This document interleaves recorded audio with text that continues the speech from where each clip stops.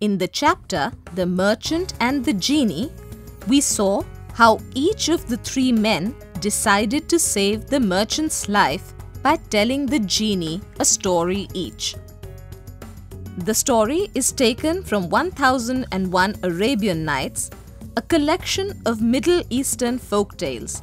The stories are narrated by Scheherazade, the Sasanian king's wife, for 1001 nights. She would begin a story and would finish it the next day before she began another new story.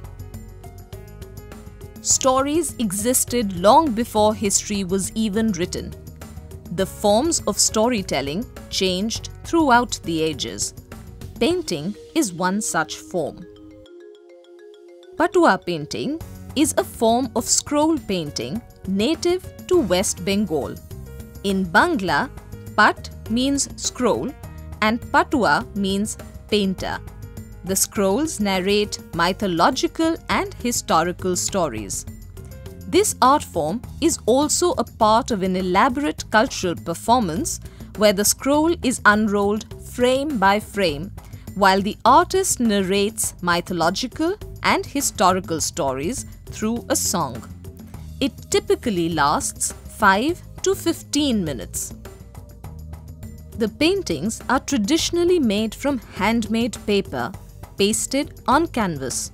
The scrolls are typically 8 to 15 feet long and contain vibrantly painted scenes of a mythological or a historical story. Plants, minerals, turmeric, vermilion, and burnt rice are used to create the paint. The Patua artists have practiced this art for centuries.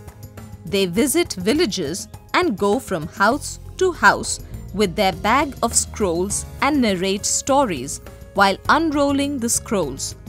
They get paid in cash or kind for their stories. Do you like listening to stories? Can you think of any other form of storytelling?